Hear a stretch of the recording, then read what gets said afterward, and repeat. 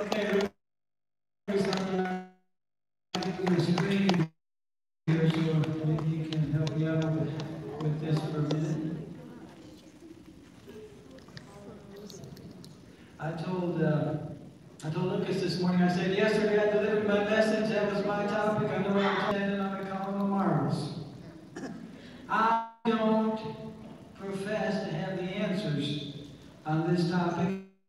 If you peel off a couple of the extra layers, hallelujah, to get us closer to that answer. I hope to get you a couple of questions to think about, some to think about, and we don't have for this presentation. I don't want to cheat anyone else later this afternoon, so I'm going to not put to a power slideshow mode. I'm just going to kind of scan down through and get the highlights here on this topic. An introduction to the names, titles, and translation schemes of the Most High and His only begotten Son. I use translation schemes here not in a pejorative sense. I use this word scheme just as the way it's done. The results of what was done is that things have been hidden. So, YouTube video on Vortex Map had a presentation on that if this conference hadn't been long enough. But he made this comment: they're all obsessed with the correct pronunciation of the name. And he's talking about every major world religion: Islam, Hindu, whatever all is out there. This is an obsession. Those who built the Tower of Babel said, "Let us make us a name." Now, what were they going after? Were they trying to say, let's invent a sound that we'll answer to when people call us?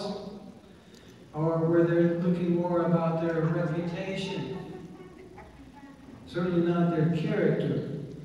But we've been told that the name is ineffable. The ineffable name. Anybody ever heard that expression?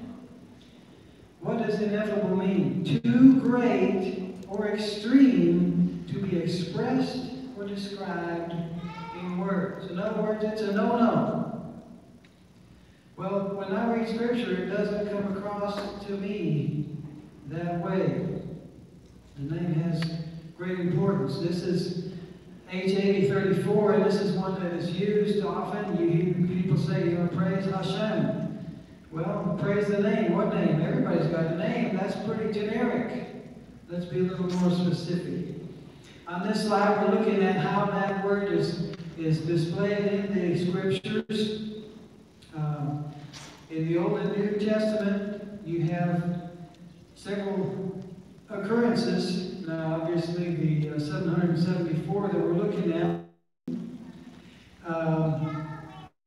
And then 19 times it's either in other forms of names or named. And so character doesn't occur in the Old or New Testament, but that's an important word. So obviously that is incorporated into the use of name.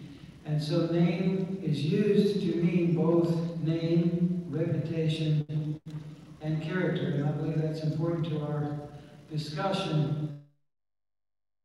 The same question that Moshe asked was, hey, if you want me to go and tell these people things, who am I going to say sent me? And what did he say? He was going to tell Israel, I'm going to tell them, Adonai Elohim sent me.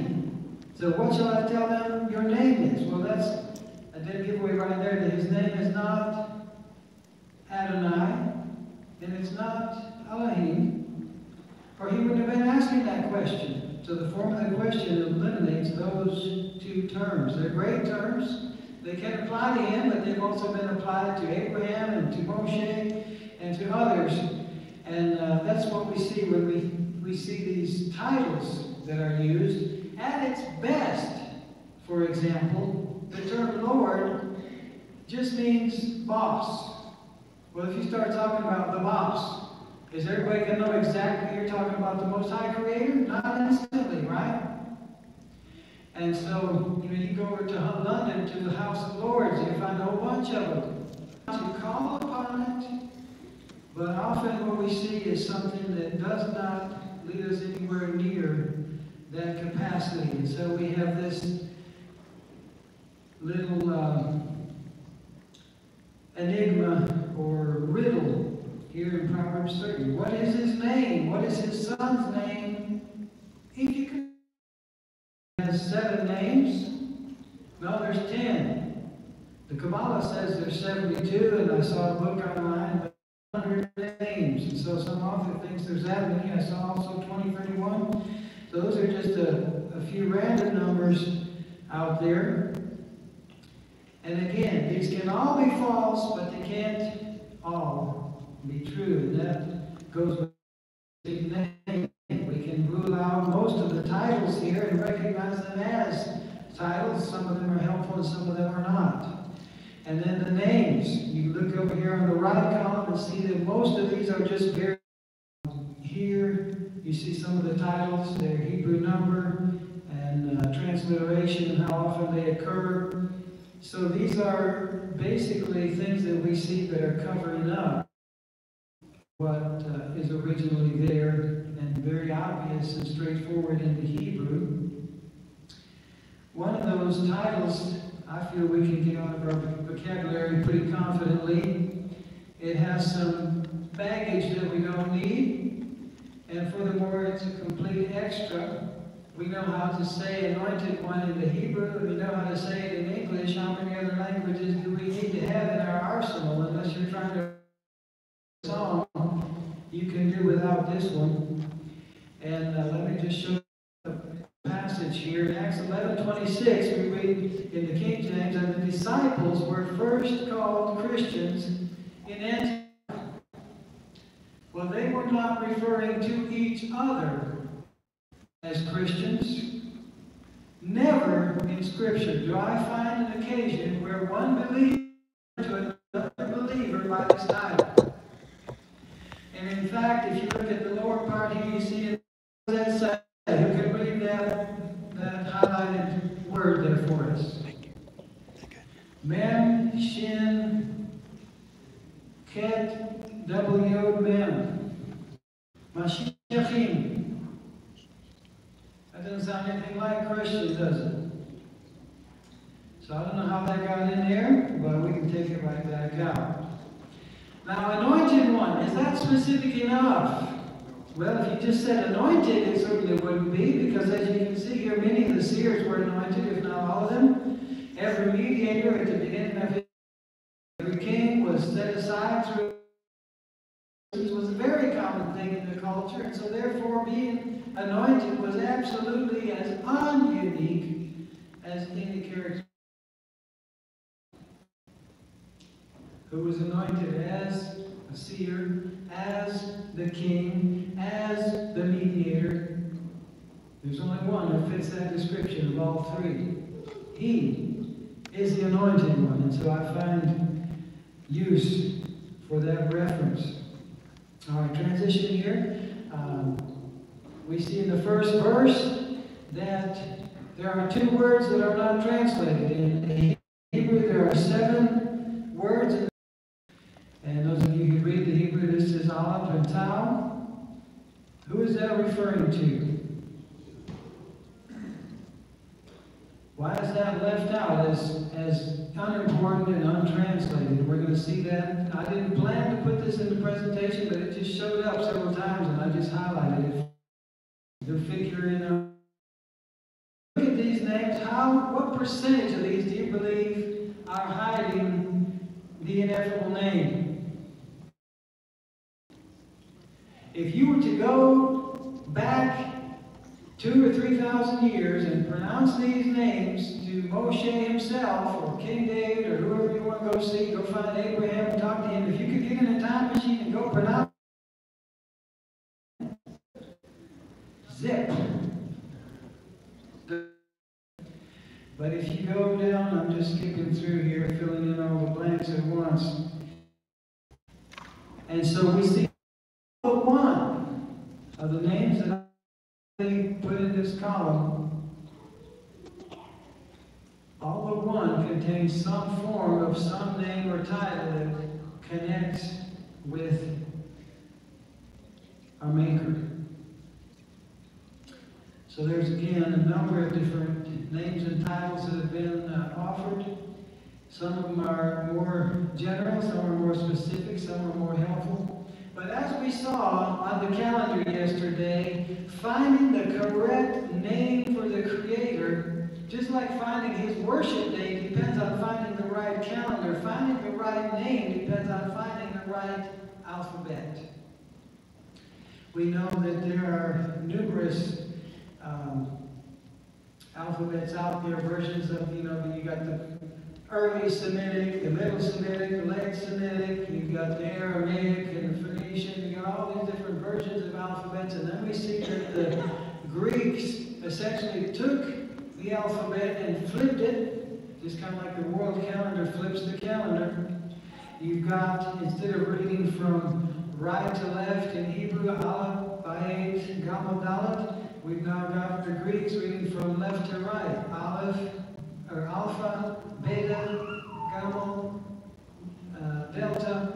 They just took those letters and flipped them around backwards and did their own thing with them. And the interesting thing is there were several letters in the Hebrew alphabet which didn't readily lend themselves to these letters, and we're going to suppress their inherent historical meaning, and we're going to assign the vowels to them for our usage. And that's the alphabet that we have. And the interesting thing is, those letters which the Greeks took and applied a vowel sound to are the letters that we see in the Tetragrammaton. In other words, the letters in the original Hebrew alphabet, which have been tampered with, are the letters which constitute the ineffable name. So that's a layer that we've got to get through. I've not done that yet. There's a lot of things that I don't understand. I'm not trying to pick on anybody, but looking through these next few slides here, Dothan and Dothain, whether you got the Yod here or not, it's just given the same number in Hebrew, but it's spelled differently. So that's one of those scribes wasn't counting his letters correctly, didn't catch it. We see that Samaria is named after Shemer. We see that Abiyah and Abijah are the same name. Aram equals Mesopotamia, equals Syria, equals Assyrians. P can have an F sound, S can have an SH sound, even though there's some in the alphabet that could do that. Here, Eshtamoa is rendered 3 different ways and given the same number. Not a very common word, so it's not a huge deal, but it does cause us to put our antennas up and question some things. Bethshem, N equals M, E equals A. You can get these notes from me later if you want to go through more slowly. But I want to point out here that there is intentionality and there is perfection in the word that we have. This is just a snapshot of divided into 20 section. Starts every word of every verse with the letter for that section. So one explanation for all these differences where P equals F and N equals M, and there's no explanation, maybe they were just not paying attention. You be the judge of that, but there's a lot going on here that I've not gotten completely to the bottom of. Done it? Well, that happens to be Ramallah. It's about 30 miles north. That's not the only place he put it. In Yirmiyah 7, 12, and 14, he speaks about Yerushalayim location. So, more than one place, and I'm more concerned about him putting his name on my heart than any piece of geography. My house shall be called a house of your house. Your house is left empty. And so his name is not anymore in that place. He had to change his status. This is a shot of the Yashiyah scroll found in Qumran. Here's a zoom in. You can see the Yod He Waw He, the Tetragrammaton right here. And I just want to show you. Here's trying to draw close to to be creator, and some are interested in other things. So this is the Tetragrammaton in one of the scripts. We've got the number of it here, H3068, Yod He Waw He, and it tells us here how to pronounce that. But many people have made an effort to clarify and expand and redirect alphabet. Somebody sorcery and amulets and record companies. You see here, we got the Yod He Waw He on top. What does it say on the bottom there? Perdition. Somebody's playing games. This name is not magic. It's not a lucky charm. There's power in this name, but it's not power that we can manipulate and abuse. Our Creator and Maker is above that. He don't play the games that the enemy plays. But just a random question here. How do cowboys from Hollywood herd cattle? Are these sounds you heard on TV? On a Western show? I'm just asking. Is this an echo of Pharaoh's hard-hearted question? Does somebody out there know something? So these are not names. Whether you use them or not, I hope you recognize that. And this is not a name. It's very curious that this, in the concordance, this is G2424, but what do you see when you look that up? That it comes directly from H3091. And what does it say? It should be pronounced as Jehoshua. But you go directly to H3091, and what does that mean? Yehoshua. Now, notice this. We have Y-E-H-O-S-H-U-A apostrophe, meaning we end abruptly there. We have the same thing repeated here. So these transliterations are identical as far as I can see. And yet the words they're translating are different. Can you see the difference?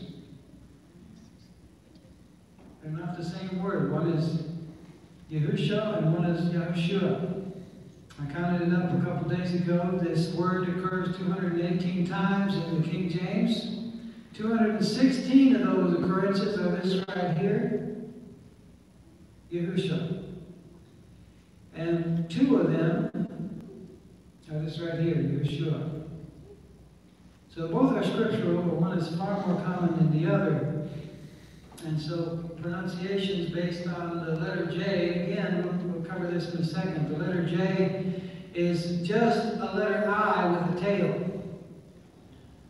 Created for differentiation or distinction to note the difference between a hard I and a soft I.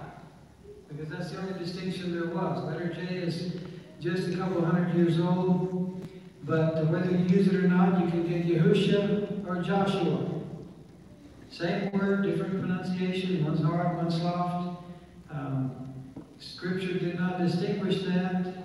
A priest a couple hundred years ago came up with that innovation to make a distinction.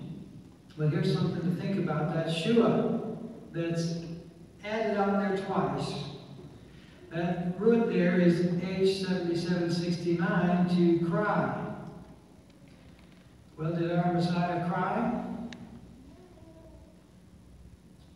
He didn't open his mouth. He was dumb. So I don't use that ending generally.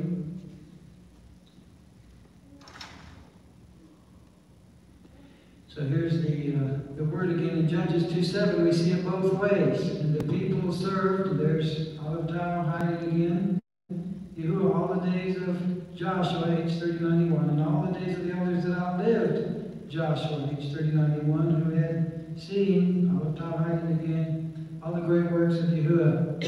And here it is in the Hebrew. You see the Olive Tower there, but notice this. This is one occurrence of the Yahushua.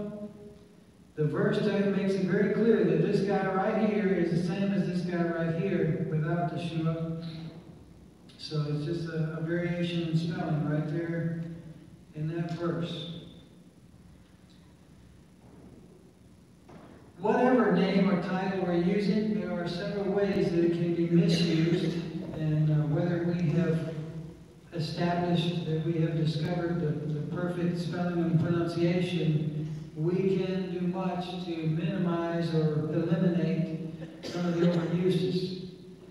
And I know people that pray that overuse the name or the title, and it just makes me disgusted.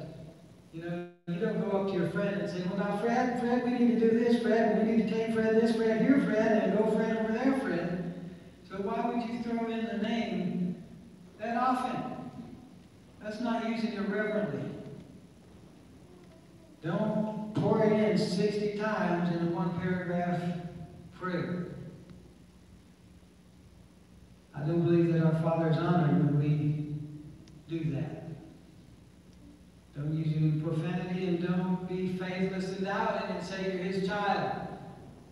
Don't disobey Him and say you're His child, because all of those are taking His name in vain.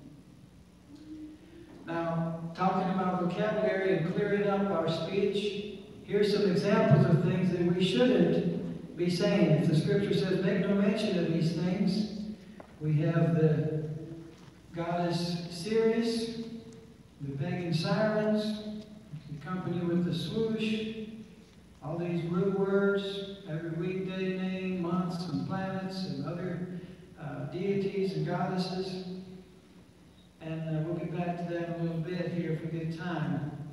Now this is one I want you to put in your notes and pay attention to. 2 Samuel 5:20, we read that he came to Baal Perazim. Now it's referring to this place by its name, but it's discussing the occasion of how it got that name and the reason for it.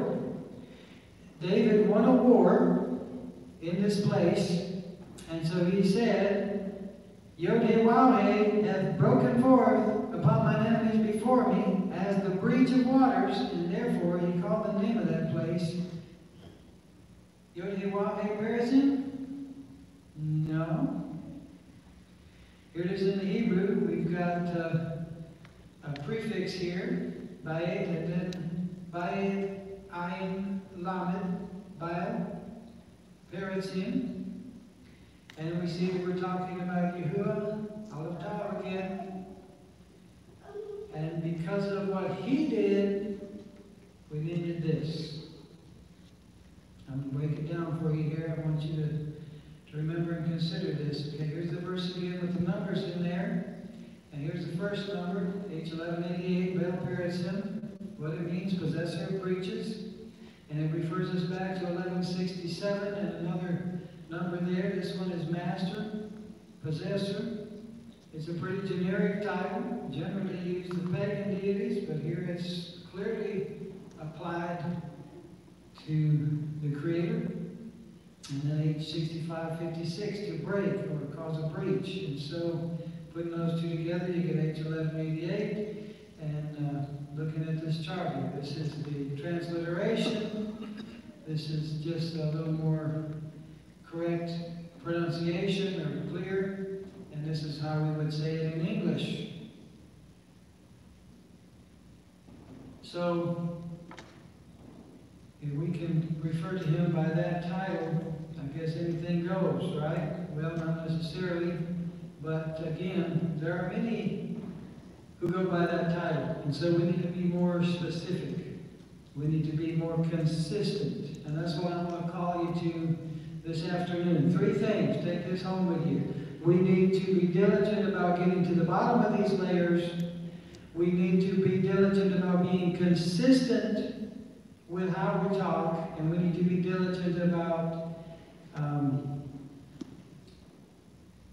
making sure that we are clear on who we're talking about. Okay, here's an example of the name Yah, and everyone has heard the name Hallelujah. So if you want to say Jehovah, then I ask you to say Hallelujah. Just be consistent. And do that with all of the words that you use. Okay, this is important. This is the history of the letter J.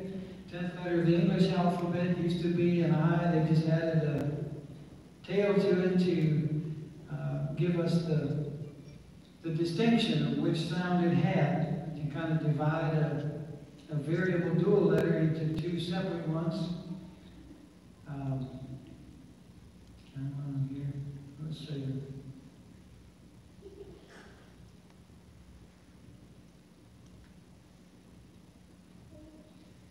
Okay, the next one here. Both I and J were used interchangeably for a while until somebody decided to make this distinction. It says 1524, gives the name of the one credited with that. So, does anyone know how to say I have in Spanish? No Spanish speakers here today? It's yo tengo. And so, if someone has a heavy or hard accent, it can be yo tengo. Spelled the same, just pronounced a little different. And the same thing here's now in German, it's jetzt. Spelled with a J. You know that Johann starts with a J, so forth. So there's a number of different ways of saying it regardless of how you spell it.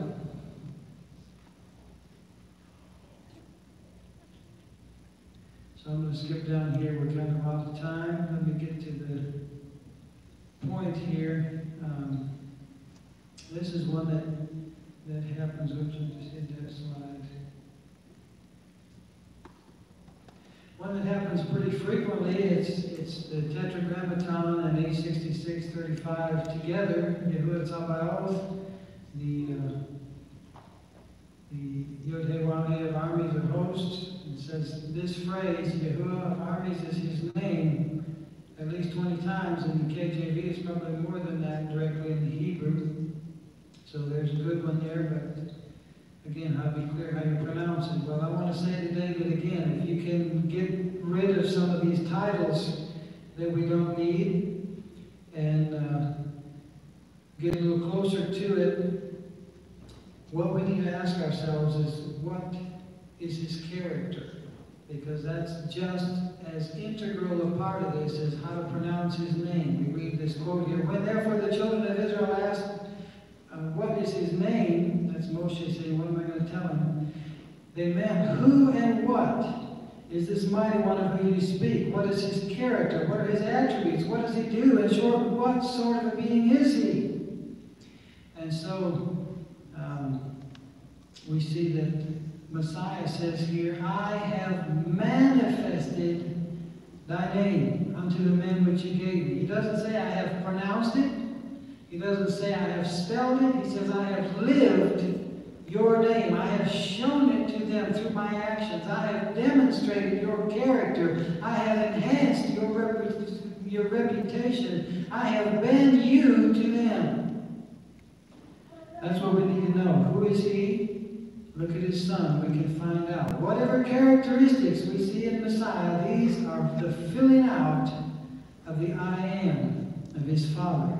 As we look at the life of Messiah and listen to his words, we can hear him saying, I am rest for the weary, I am peace for the storm-tossed, I am strength for the strengthless, I am wisdom for the foolish, I am righteousness for the sinful, I am all that the neediest soul on earth can want. I am a blank check for every believer. Call upon me, give me the name that you need, and I will fulfill it for you. Obviously, we've got to do that consistently. But it's not I am period, it's I am fill in the blank. And Hagar did that. And with no disrespect, this was a female slave foreigner. And she had an experience with the Most High. She was watching her son die of dehydration, and he spoke to her. He showed her a well. He saved their lives. And she said, you are the one that sees me. And that name stuck. If she can give him a name, you can give him a name. And so all of these can be useful to us. He'll answer to each one of them. And until we can learn how to spell and pronounce the pure language, that will do. The name is a strong tower. He is our strong tower. And it's not a tower of rocks that we got to run to. It's a tower of spirituality that can go with us everywhere we go. And when we are under His cover, we are safe wherever we may be. And in whatever situation occurs to us. And we can trust in Him. Yahuwah is our strength by whatever name. And our Redeemer by whatever name is still as sweet. Yohanan told us, beloved, now we are His sons. We don't know what we're going to be, but we know that when we see Him, we'll be like Him. Hallelujah! Hallelujah. You are going to manifest His name, just like Messiah did. And so in parting, I want to ask you, if you're going to use these words, if you're not going to use these words, you've got to get creative. If you're going to eliminate this one here, then you've got to eliminate all these that go with it, all of its forms, and find replacements. What are we going to say instead? And that's not a dishonorable thing, but if you're going to quit saying cereal and agriculture and fortune, you're going to have to work on that. But use qualifiers. If you just say the boss, we don't know who you're talking about. But when you say the Lord of all creation, the God of all comfort, the Father of love and life, we know who you're talking about. And so when you want to refer to Him, use any name you want to, but make sure that you're using a descriptor. This is an opportunity to praise Him. This is an opportunity to clarify who you're talking about. Just take a second to talk about Him. Nobody's going to mind. We can say the supreme and patient Redeemer, or we can say the supreme and patient Lord. We can say something that's going to tell everybody that's listening to exactly who you're talking about. I'll end there. I hope that, Father willing, we can have another conference and I can come and give you the last word on this. But until then, it's about relationship. He's on your side. Praise His name, whatever it is.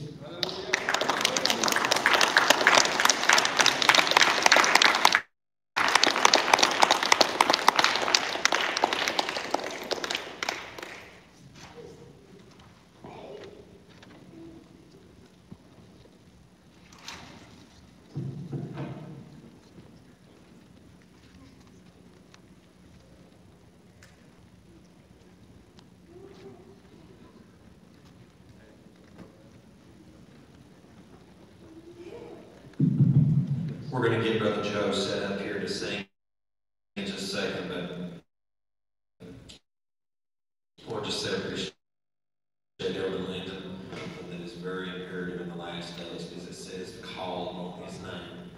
You know, we need to definitely call on the right name. The world's telling us so many different things.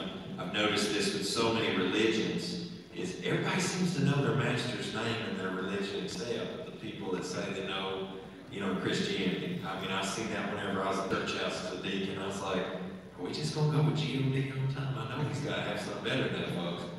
So anyway, we definitely plan to do this again next year. Hopefully Rona and all the other nonsense this world's not going on, but you know, we're not going to let it get in the way. We're going to keep on working for the kingdom. But I'm going to get Brother Joe set up. He's going to sing. Brother Russell's going to come up and speak. I'm going to follow right behind him with that, and then if Brother Ron's still in town here and hasn't left out yet, we'll take a quick 5-minute break after that. Ron will do his last part of his presentation, and then we'll wrap this up.